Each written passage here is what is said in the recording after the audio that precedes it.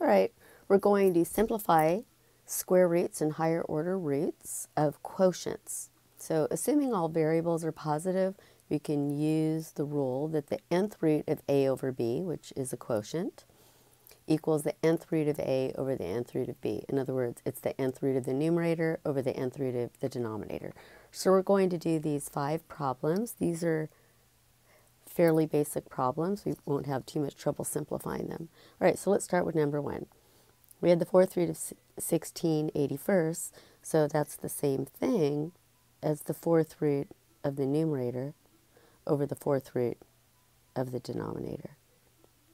And the fourth root of 16 is 2, and the fourth root of 81 is 3, so that's our answer. For the second problem, we're going to do this again, except we have a cube root. So we're going to do the cube root of the numerator. So that's the cube root of 27, y to the 12th, over the cube root of 64, x to the 21st. All right. So 27 is a perfect cube. The cube root of 27 is 3. And the cube root of y to the 12th, remember, you could just divide 3 into 12. If that goes in evenly, that'll be your new exponent. So that'll be y to the 4th. So I have 3y to the 4th in the numerator. Now in the denominator, 64 is also a perfect cube. So the cube root of 64 is 4. And the cube root of x to the 21st, again, that's just 21 divided by 3. It goes in evenly, so that all of that comes out x to the 7th. And there's our second one. All right, going on to the third problem here, we have a fifth root.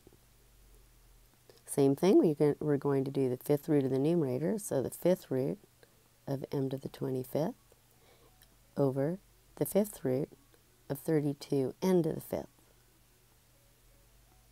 All right, so the fifth root of m to the 25th, since 5 goes into 25 evenly, we just divide to get our new exponent, m to the 5th. And the fifth root of 32, well, that is 2.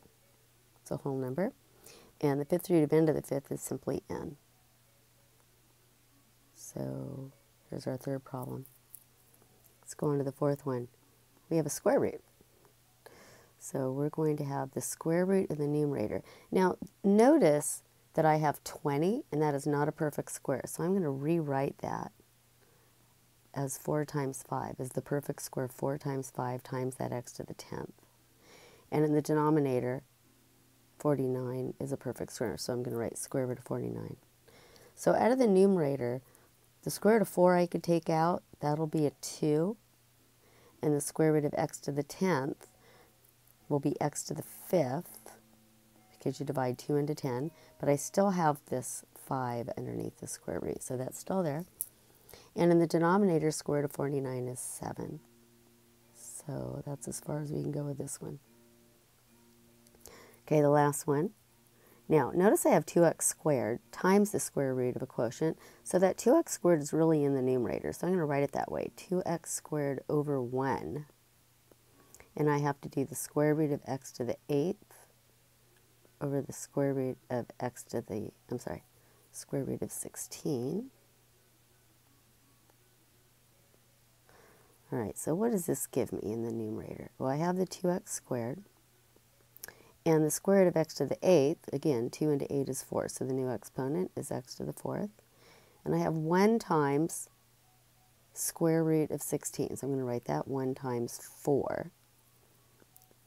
So now I have to use my laws of exponents. X squared times x to the 4th, you add exponent, so I have 2x to the 6th, and 1 times 4 is 4. And there are 5 examples. Hope you learned something. Try them on your own now.